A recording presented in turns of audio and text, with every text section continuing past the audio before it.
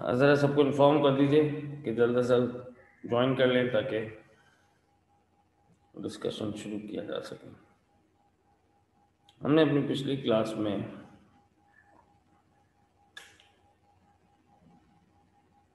Phenol की chemistry पढ़ी थी और आज हमें इसके केमिकल रिएक्शंस की बात करनी है।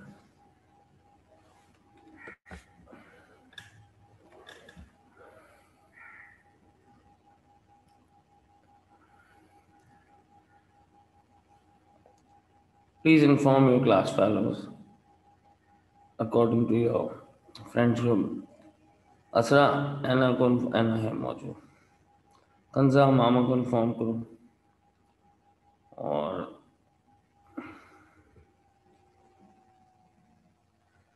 अनस सालिक को, समीत को, सबको इन्फॉर्म करो एक दफ़ा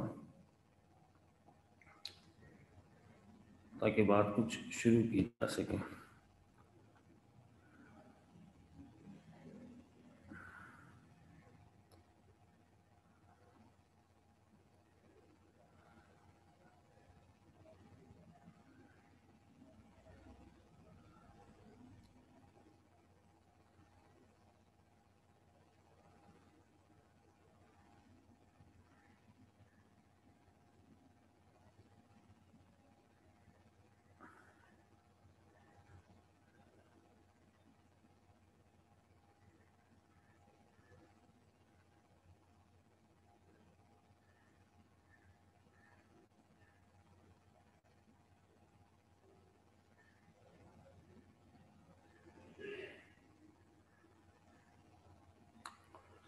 चलिए जी,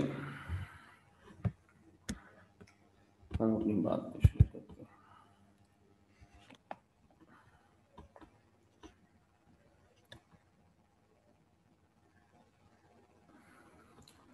सबसे पहले रिएक्शन को कैटेगराइज कर लेते हैं।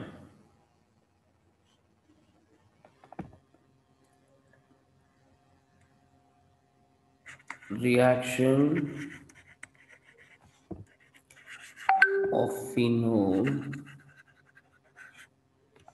as an aromatic compound.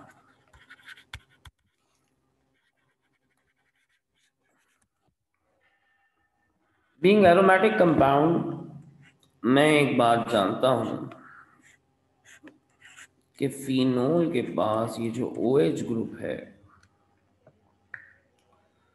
ये एक इलेक्ट्रॉन डोनेटिंग ग्रुप है जिसके आ जाने से reactivity of the ring is increased, so it would not demand harsh treatment। इसको हार्श ट्रीटमेंट की जरूरत नहीं है। ये simply does not require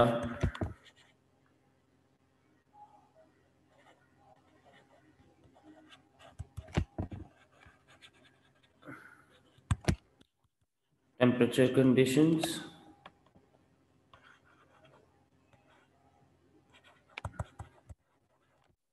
nor catalysts. इसको ना कैटलिस्ट की ज़रूरत है और ना ही टेम्परेचर कंडीशंस, यानी हार्श ट्रीटमेंट नहीं, बहुत ही माइल्ड से ट्रीटमेंट पर ये रिएक्शन कॉज कर सकता है। जिसमें दो एग्जांपल्स हैं मेरे पास। पहला रिएक्शन ब्रोमिनेशन के phenol when added with bromine, right? तो उसको इलेक्ट्रोफिलिक सब्स्टिट्यूशन करना चाहिए था, बिल्कुल करना चाहिए।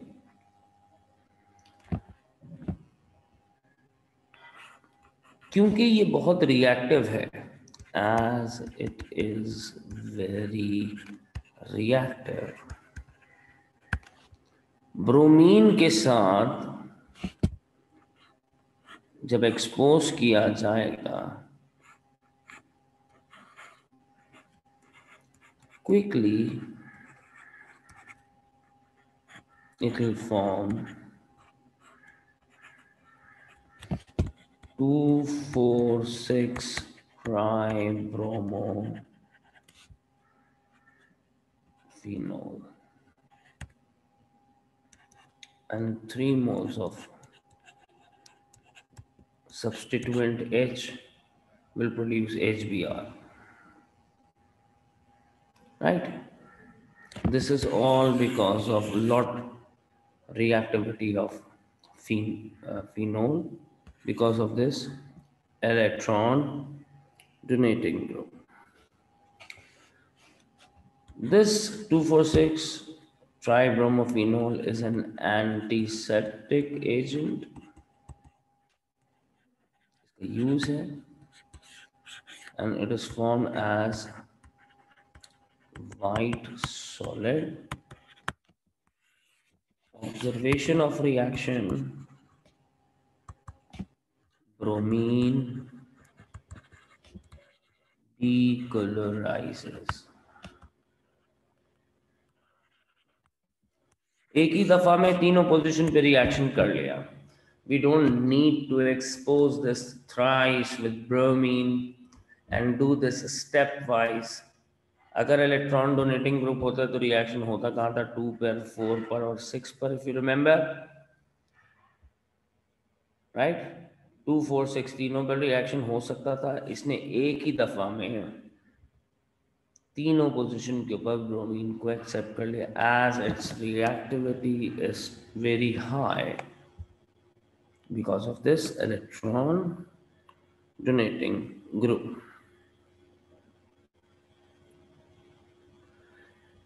यहाँ पे मल्टीपल सब्स्टिट्यूशन होते हुए नजर आए. मैं यहाँ लिख लेता हूँ, multiple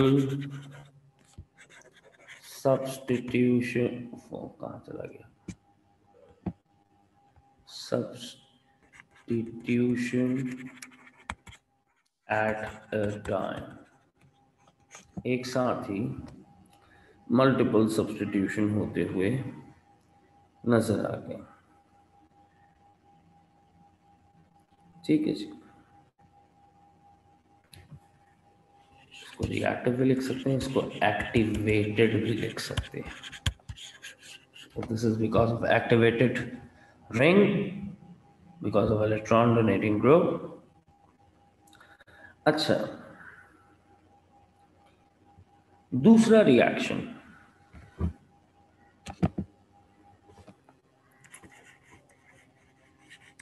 reaction with nitric acid. Nitric acid के रिएक्शन को हम नाइट्रेशन ऑफ फिनोल भी कह सकेंगे.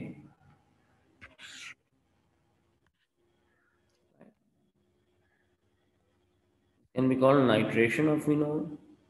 फिनोल में नाइट्रो ग्रुप सब्स्टिट्यूट होगा. पहली कंडीशन देखते हैं, with dilute nitric.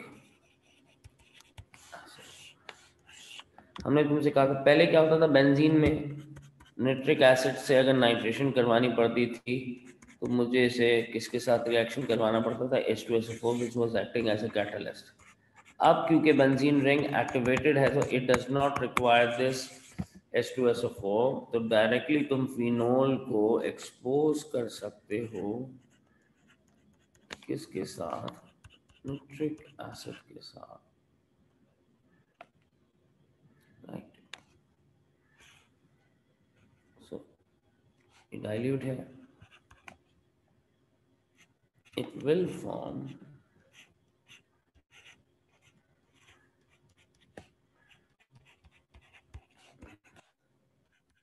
two nitrophenol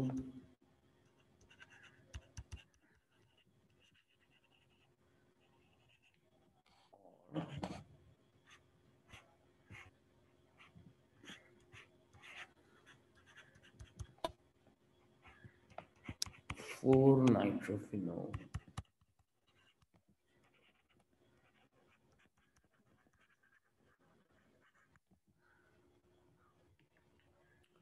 ठीक है।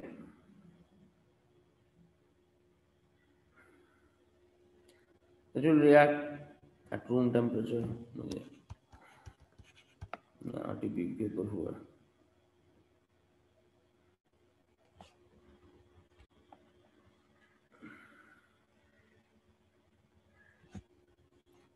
जबकि if you have concentrated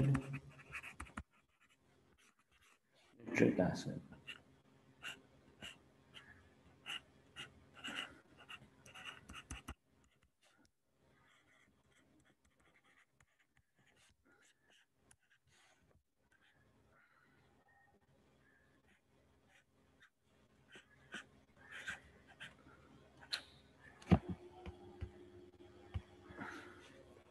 ji,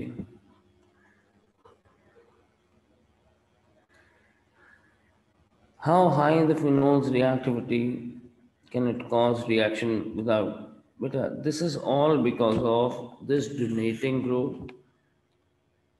donated group के अंदर सिर्फ और सिर्फ मिथाइल ग्रुप वीक डोनर है, क्योंकि वो लोन पेयर को नहीं दे सकता था, इसीलिए मिथाइल बेंजीन के रिएक्शन में हमने कैटलिस्ट को इस्तेमाल किया था।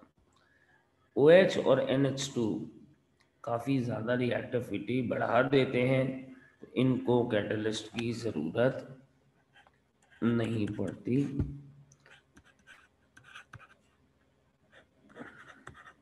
It's too much that they don't even need temperature। इसको थोड़ा सा लूकवार्म भी किया जा सकता है, लेकिन ये वैसे भी हो जाएगा, राइट। और साथ साथ 3H2O विल बी फॉर्म। इस एसिड का पुराना नाम था पिक्रिक एसिड। क्या नाम था इसका? Picric acid. This shows that this donator group has significantly increased the reactivity of phenol, which is why, तो जरा स्क्रीनशॉट ले लो पिछले पेज का भी और इस पेज का भी।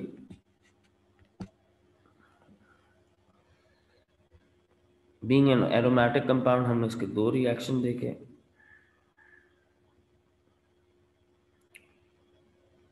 एक ब्रोमिनेशन, जो एक ही स्टेप में तीनों पोजीशन पे सब्स्टिट्यूशन कॉज कर रहा है।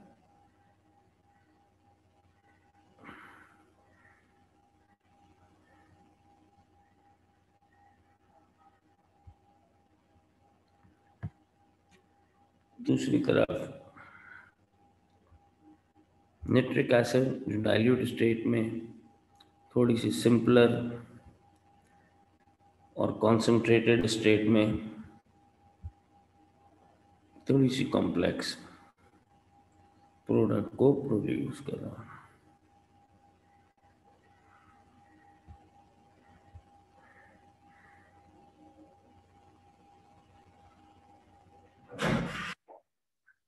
इसको मिल गई शीट आपको? ठीक है।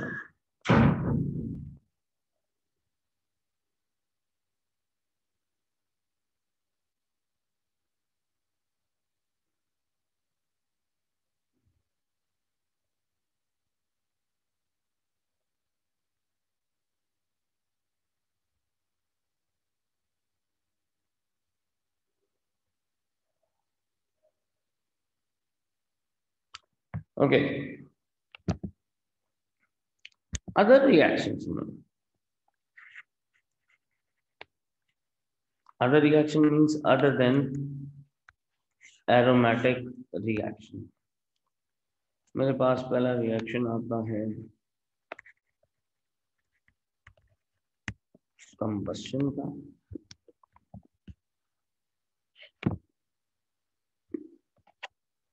फिनोल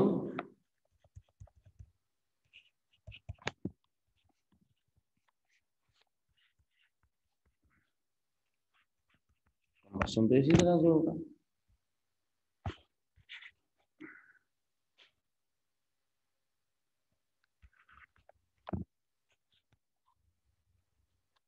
फिनोल क्योंकि काफी सारे कार्बन रखता है, so it requires plenty of oxygen to combust completely,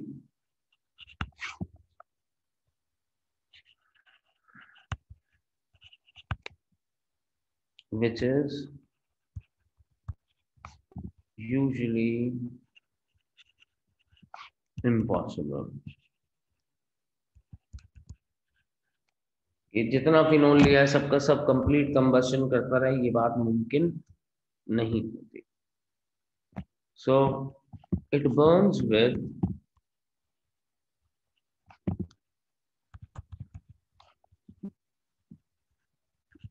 smoky flame. Okay, highly smoky flame, बहुत ज्यादा धुआं देता है. क्यों दे रहा है कि there are more chances of suit and carbon monoxide to be form, right. अब तुम अगर देख सकते हो सिर्फ एक मॉलिक्यूल को कितनी मोल्स ऑक्सीजन चाहिए, 60 मोल ऑक्सीजन चाहिए फॉर कंप्लीट कंबस्शन. इसका मतलब which is not always available. ये हर वक्त अवेलेबल 60 मोल्स का होना हर मॉलिक्यूल के लिए, हर मॉलिक्यूल ऑफ फिनोल के लिए 7 मोल ऑक्सीजन अवेलेबल होना, it's a tough task for this combustion. इसलिए इसको हम कहते हैं कि स्मोकी फ्लेम से बर्न होता है. ठीक है. दूसरा रिएक्शन है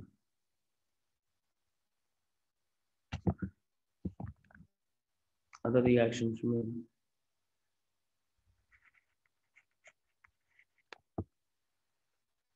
एस्टर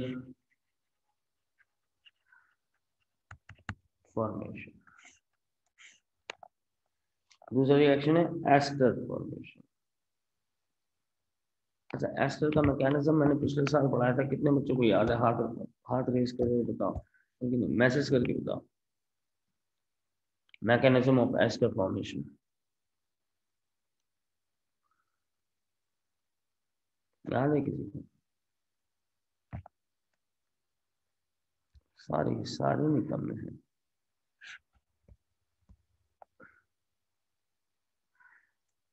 इसका मैकेनिज्म पूछ रहा हूँ.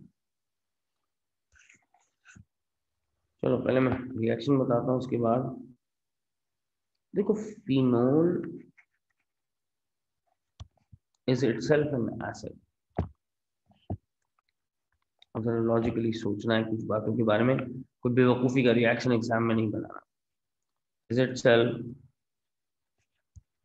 N acid, so it can't react with carboxylic acid to make an ester. एक एसिड दूसरे एसिड से रिएक्ट करके एस्टर बनाना एक मुश्किल टास्क है. ठीक है, दो एसिड्स आपस में रिएक्शन आपस में नहीं करते. अल्कोहल भी एसिड है, लेकिन अल्कोहल बहुत वीक एसिड होता है, बहुत वीक. मैंने इसीलिए उसमें कंपैरिजन करा दिया था. फिनोल अगर एस्टर बनाना चाहता है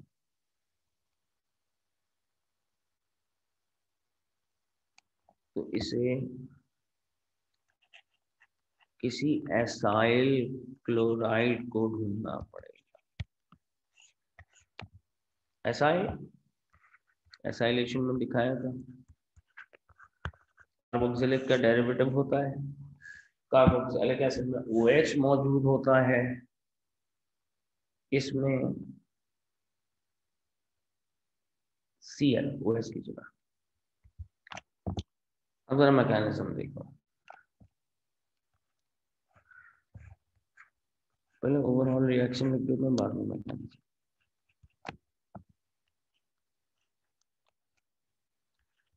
CH3C double bond O, single bond O,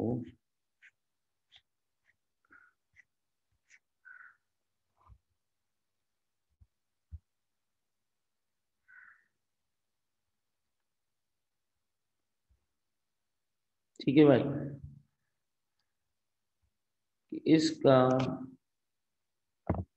इस लोन पेयर का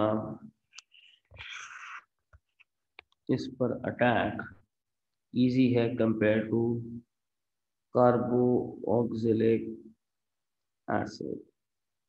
ठीक है,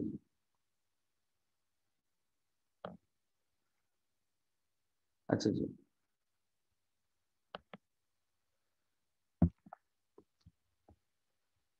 इस कंपाउंड का नाम फिनाइल एथेनोएट है। सर आप इसको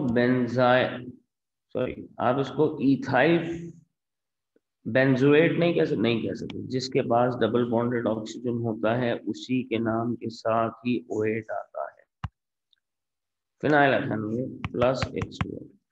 अब इसका मैकेनिज्म देखते हैं।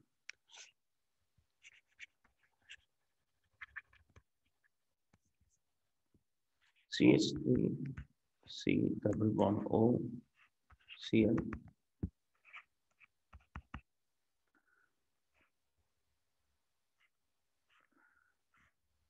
इस पूरे मॉलिक्यूल में सबसे इम्पोर्टेंट, इस रिएक्शन के लिए सबसे इम्पोर्टेंट कौन है? ऑक्सीजन। इसका एक लोन पेयर तो यहाँ जा रहा है, लेकिन दूसरा लोन पेयर अभी भी बाकी है जिसे ये अटैक कर सकता है।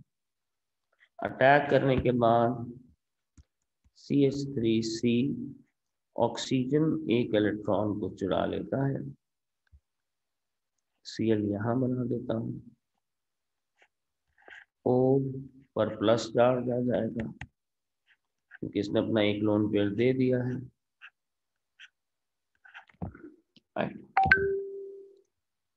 इस चीज को नोटिस करेगा क्लोरीन, ऑक्सीजन में लोन पेयर से डेटिव बॉन्ड बना लिया,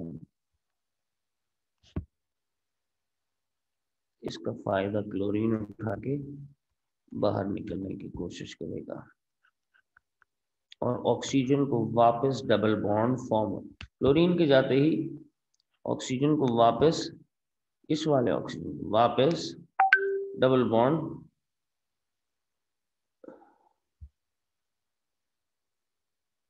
ठीक, ये ऑक्सीजन यहां पर।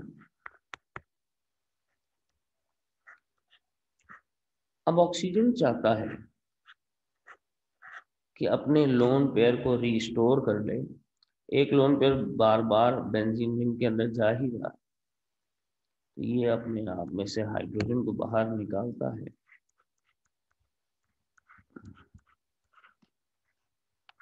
जैसे ही हाइड्रोजन बाहर चला जाएगा, इसका लोन पेयर रिस्टोर हो जाएगा, डेटिव बॉन्ड कोवेलेंट बॉन्ड में शिफ्ट हो जाएगा और एस्टर फॉर्म हो जाएगा।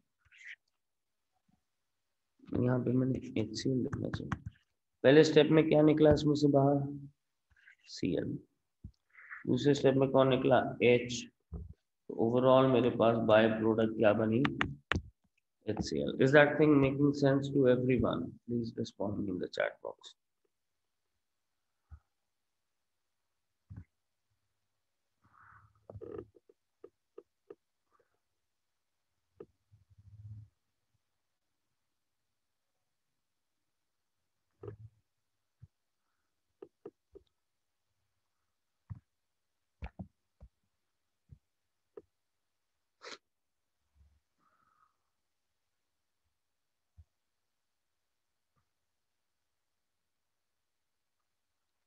तो 2 बजे जाग रहे हैं, बाकी सब सो रहे हैं।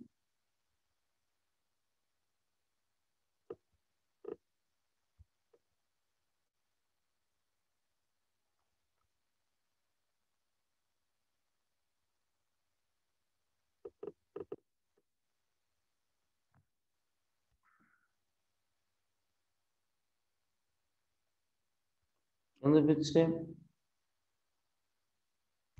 फर्स्ट स्टेप यहाँ से अटैक वाला। Carbon is partial positive, oxygen is negative, this has a lone pair attacking on positive carbon। Attack होते ही कार्बन के पास, अपना कलर चेंज करूँ ताकि तुम्हें चेंजेस का पता चलता रहे।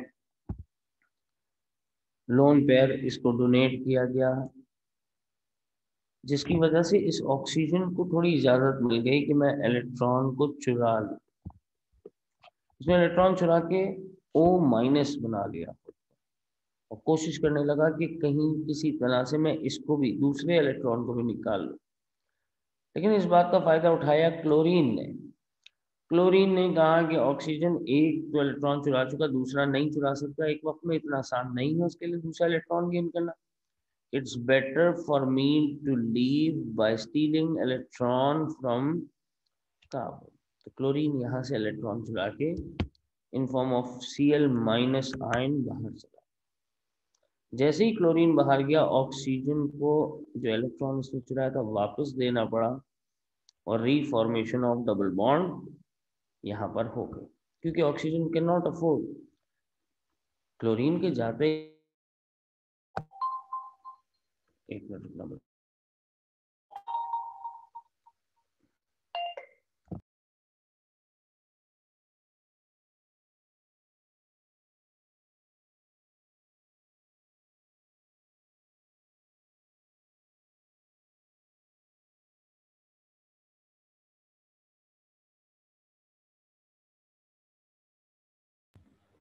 ओके, नाउ जैसे ही क्लोरीन इलेक्ट्रॉन चुरा के बाहर निकलेगा in form of chloride ion, oxygen के ऊपर प्रेशर बढ़ जाएगा कि वो उस इलेक्ट्रॉन को वापस करे जो उसने चुराया था। तो you can see it is रीफॉर्मिंग a double bond. उसने कहा नहीं, I can not do that.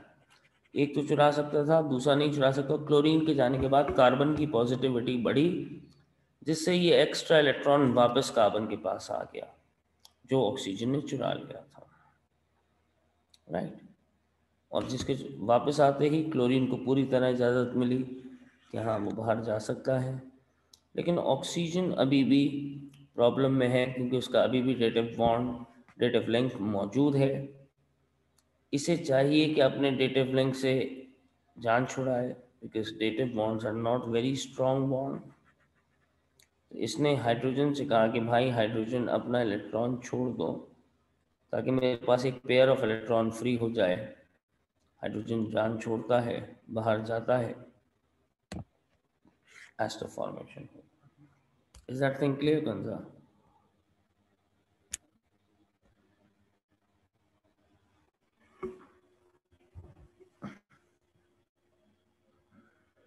Okay, बाकी सबको भी क्लियर है?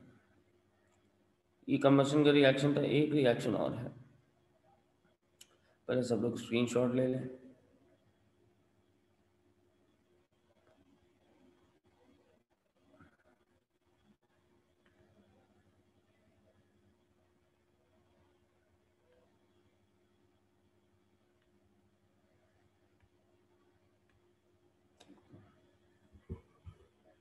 अच्छा, फिनोल का एक एरोमेटिक एस्टर बनाते हैं,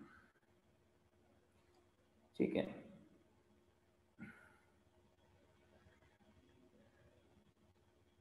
अगर मुझे एरोमेटिक एस्टर बनाना है फॉर मेकिंग फिनाइल बेंजोएट, ठीक है, it is an important ester use in industry, जिसको बनाने के लिए मुझे सबसे पहले फिनोल का ट्रीटमेंट सोडियम हाइड्रोक्साइड से करना पड़ेगा। I know this is acting as an acid, this will make sodium phenoxide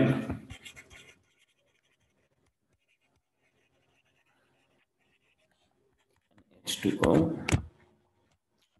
ये सोडियम फेनोक्साइड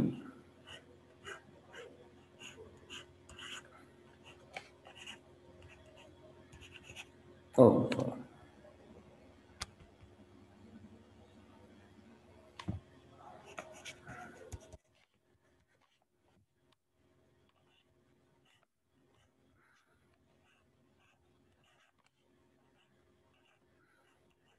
एक एसाइल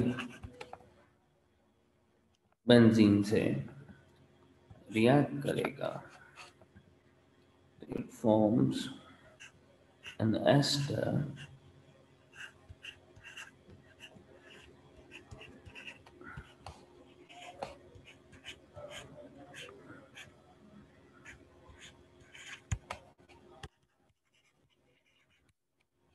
इसका नाम है फिनाइल बेंजोएट।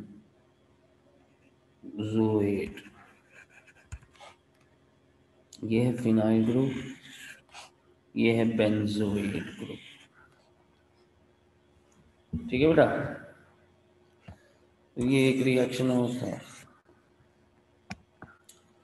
अच्छा जी, एक और कंपाउंड है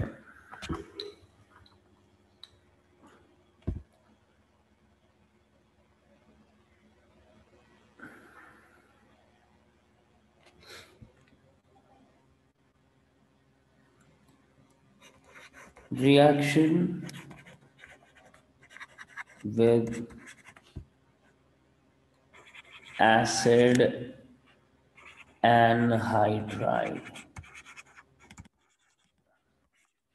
एसिड एनहाइड्राइड क्या चीज है?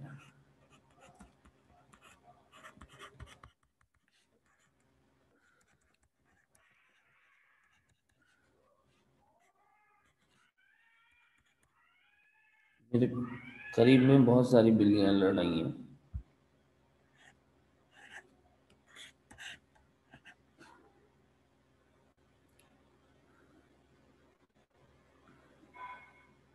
पता नहीं किस बात पे लड़ रही हैं, पता नहीं है।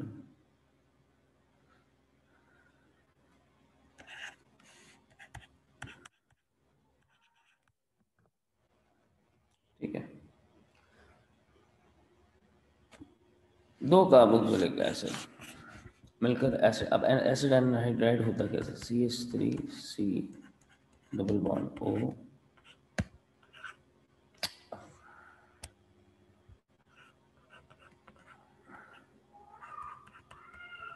ये है एसिड एनहाइड्राइड का स्ट्रक्चर। देख रहे हो, दो कार्बोक्सिलिक एसिड आपस में रिएक्ट किया, इसके पास भी OH था, इसके पास भी OH था, एक ने OH छोड़ा, एक ने H छोड़ा, एसिड एनहाइड्राइड बन गया, राइट। और साथ साथ पानी लिबरेट हो गया। अब ये एसिड एनहाइड्राइड ये भी एस्टर के साथ, ये नहीं सॉरी, एस्टर फॉर्म कर सकता है। कैसे? नेक्स्ट पेज पे देख लेते हैं।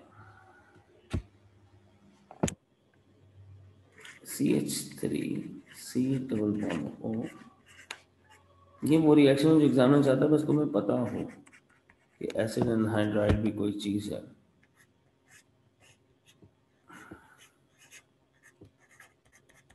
ठीक है, कार्बोक्सिलिक एसिड में पढ़ेंगे इसकी केमिस्ट्री थोड़ी सी।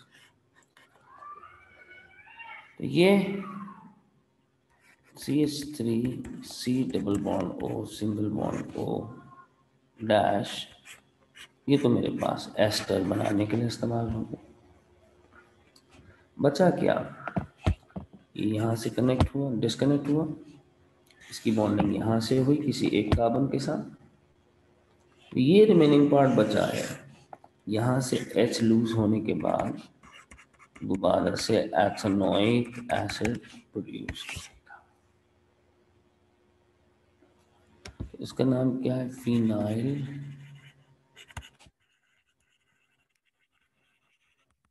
एथेनोएट। क्या है? Phenyl ethanoate. मैं लिख सकता हूँ acid hydride reacts with phenol to produce an ester। Ester का नाम ethanoate. Is that thing clear to everyone?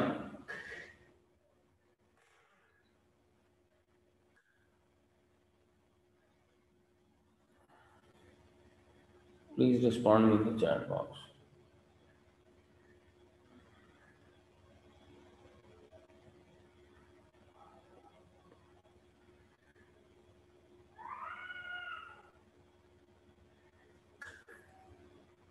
चार से पांच वाला रिस्पॉन्स नहीं आता, पता नहीं कौन से कामों में मसरूफ है, कौन से नोट्स बन रहे हैं।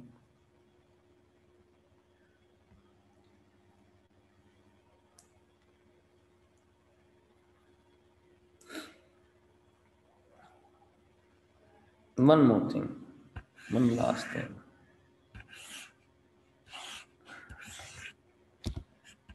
Test for phenol. देखो फिनोल के मैंने तुम्हें टेस्ट बताए थे, कौन कौन से थे। ये आखिरी टेस्ट सबसे डिफरेंट है, ये सिर्फ फिनोल की डिटेक्शन के लिए। मैंने तुम्हें कहा कि ये सोडियम के साथ पॉजिटिव टेस्ट देता है। मैंने कहा सोडियम हाइड्रोक्साइड के साथ ये डिसॉल्व हो जाता है। इसका यहाँ पे हाइड्रोजन गैस बनाता था, यहाँ डिसॉल्व हो जाता है। और सोडियम कार्बोनेट के साथ नो रिएक्शन करता है। सबको याद है ये बात लास्ट क्लास की?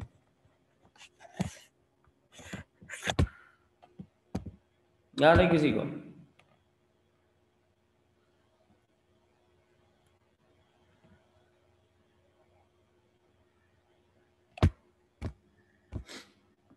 ओके,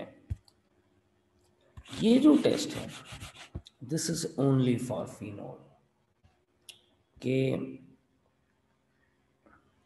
अगर मैं इसको परफॉर्म करने के लिए बताऊं तो if few crystals of phenol, क्योंकि white solid होता है, are added to iron 3 chloride aqueous solution। Iron 3 chloride का कलर कैसा होता था? चलो अब टेस्ट शुरू हो गया। आयरन 3 क्लोराइड का कलर कैसा होता था?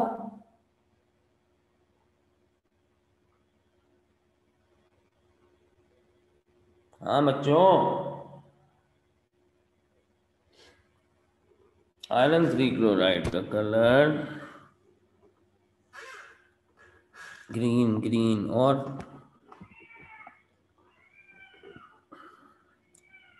तीन अच्छा तुम बताओ कैसा होता था? शाबाश कर दो। कंजा और वनीजा, वनीजा ने रेड का, रेड नहीं होता ये, एक्चुअली रेड ब्राउन होता है। ठीक है, शाबाश। अब ये रेड ब्राउन कलर का सोल्यूशन जरा देखो, दिस इज रेड ब्राउन, इसी कलर का जिस कलर की मैं इंक यूज कर रहा हूँ। When you added with crystals of phenol, कैसा हो जाएगा? वायोलेट हो जाएगा, becomes violet। अभी क्या बनाएगा? कोई भी ट्रांजिशन मेटल अगर किसी लोन पेयर वाली स्पीशीज, मैं इसकी बात को लिखवा दूं ताकि आगे काम आएगी।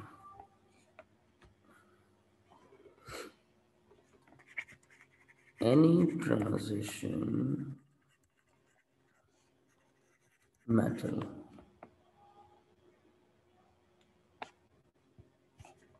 can produce a complex with any lone pair containing species। Bracket में लो, उस लोन पेयर कंटेनिंग स्पीसी को क्या कहता है? लाइगैंड। तो iron 3+ is now surrounded with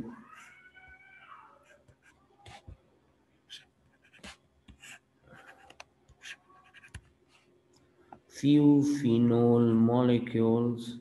मेरा फिनोल लोन पेयर डोनेट किया हुआ इसने।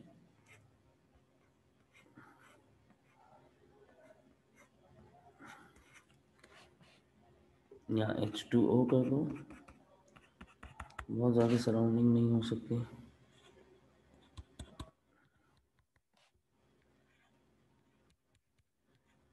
वो पानी के मॉलिक्यूल लगाए, अभी तक मैंने 2 फिनोल लगा चुका हूँ। ये सिर्फ सराउंड कर रहे हैं।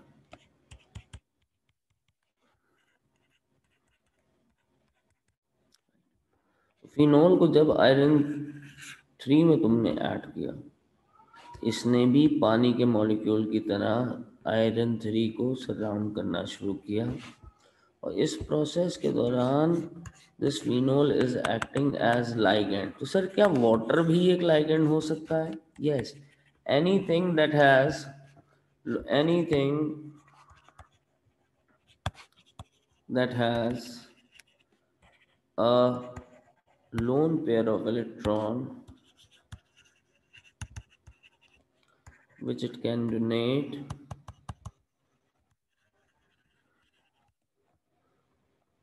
to surround transition metal ion called ligand। यानी वाटर भी एक लाइगेंड हो सकता है, अमोनिया भी एक लाइगेंड हो गया, आपने देखा फिनोल भी एक लाइगेंड के तौर पे एक्ट कर सकता है, राइट। साइनाइड भी एक लाइगेंड के तौर पे एक्ट कर सकता है, साइनाइड। हाइड्रोक्साइड आयन भी एक लाइगेंड के तौर पे एक्ट कर सकता है। यानी हर वो स्पीसीज जिसमें लोन पेयर या लोन पेयर की पॉसिबिलिटी होगी, that can act as a ligand. Is this thing clear to everyone? एक मिनट रुको, एक चीज, लाइगेंड की डेफिनेशन क्लियर है सबको?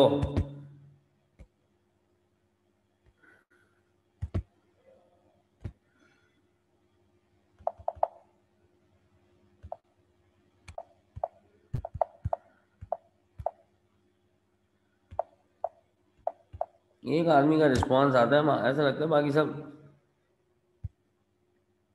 सो रहे हैं।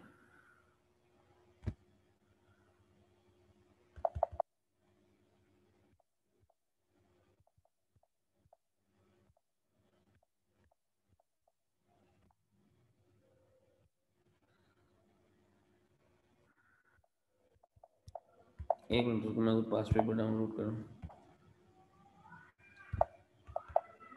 बल्कि एक मिनट रुको, मैं अभी डाउनलोड नहीं कर रहा, अभी मैं रोव से कोई क्वेश्चन सेलेक्ट करके भेजता हूँ।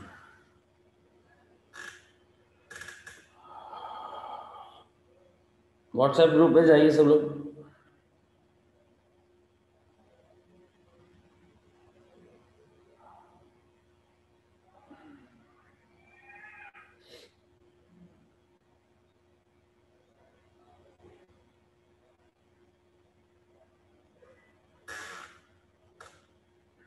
एक क्वेश्चन भेजो।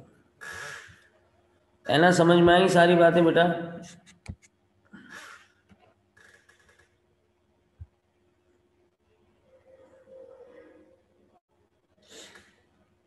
वाला पार्ट जिसमें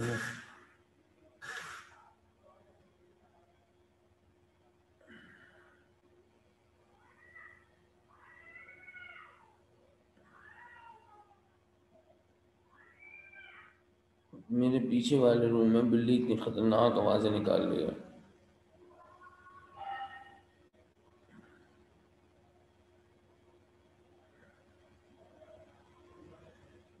आ जाओ फिनोल, आ जाओ।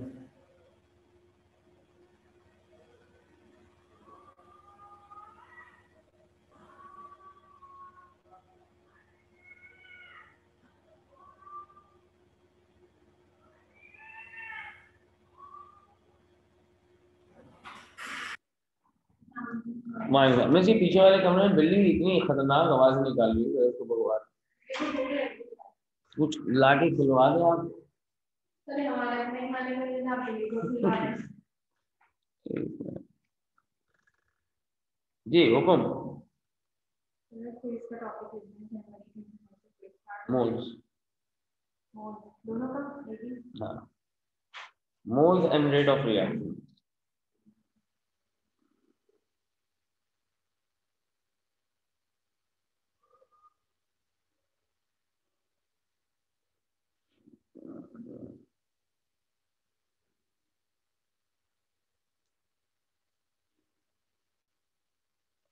ऑनलाइन होगा ना तो फायदा नहीं है।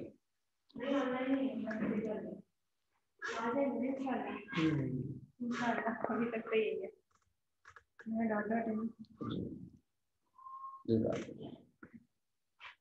26 जनवरी को मिलता है।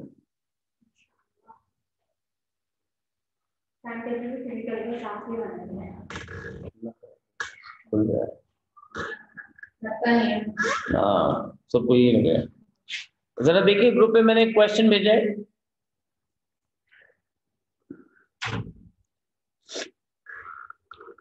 Phenol and chlorobenzene are less reactive towards certain reagents, similar non-aromatic compounds.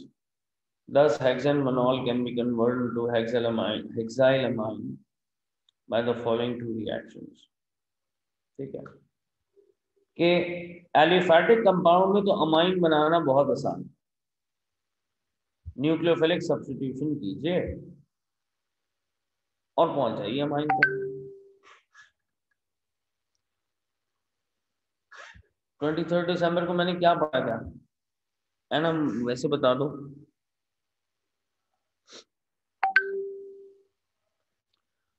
मुझे कॉलेज से पूछना पड़ेगा, उनके पास होगी यकीनन। आर्यन सर पास में पूछो, मतलब वेल्स में जिनके पास एटो की लेक्चर्स हैं वो तुम्हें ज्यादा बेहतर बता सकेंगे।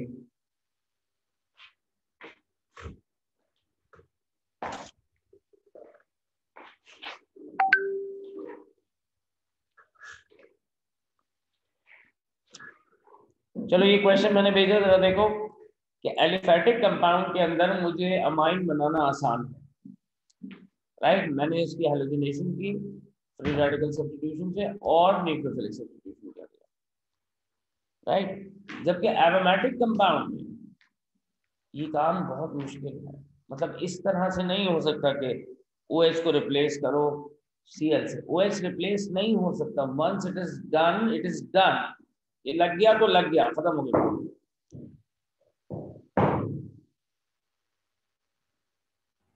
ठीक है, तो क्या करें फिर, इसका क्या पाथ होना चाहिए? Suggest the reaction condition for reaction 1। ऊपर वाले रिएक्शन के लिए तुम कुछ भी लिख सकते हो, PCl3 PCl5 SOCl2 HCl। और रिएक्शन 2 के लिए कंडीशन क्या है? डायरेक्टली अमोनिया से ट्रीट कर दो, अमोनिया गैस, ऑटोमेटिकली आंसर आ जाएगा। कंडीशन क्या होंगी इसके लिए? रिफ्लक्स कंडीशन, दोनों केसेस के अंदर। What type of reaction is reaction 2? Nucleophilic substitution है, या इसको एडिशन एलिमिनेशन भी कह सकते हैं। Suggest a reason why chlorobenzene is much less reactive than chlorohexane. क्लोरोहेक्सेन और क्लोरोबेंजीन में फर्क क्या है? देखो, क्लोरोबेंजीन एक एरोमेटिक कंपाउंड है जिसमें रिएक्टिविटी क्लोरीन की वजह से नहीं बल्कि डीलोकलाइजेशन सिस्टम की वजह से, और क्लोरोहेक्सेन में रिएक्टिविटी क्लोरीन की वजह से है, हेक्सेन की एलिफैटिक चेन की वजह से नहीं है. So the ring is making it more reactive. The ring is more reactive than that of chlorine. और क्लोरीन के पास भी अगर लोन पेयर है तो वो भी बेंजीन रिंग का हिस्सा बन रहा है. आगे चलते हैं. Phenyl amine can be made from benzene in 2 steps. पहले नाइट्रेशन की, दूसरे के अंदर उसकी रिडक्शन कर दी. रिएक्शन 3 के रिएजेंट क्या है? HNO3H2SO4. रिएक्शन 4 के रिएजेंट कौन है? SN और HCl. State the type of reaction for 3. Nucleophilic substitution, electrophilic substitution. Reaction 4, reduction. Suggest which reagent could distinguish between phenylamine and hexylamine. अब इस बारे में तुम्हें सोचना पड़ेगा कि वो कौन सा रिएजेंट है जो फिनाइल अमाइन और हेक्साइल अमाइन के दरमियान डिफरेंशिएट कर सकता.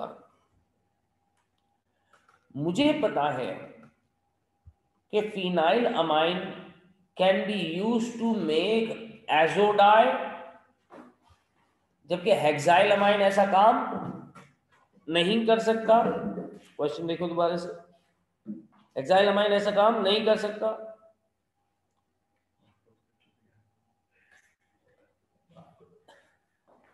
एलिफैटिक, या तो मैं एजोडाई बना लूं. दूसरा तरीका क्या है मेरे पास?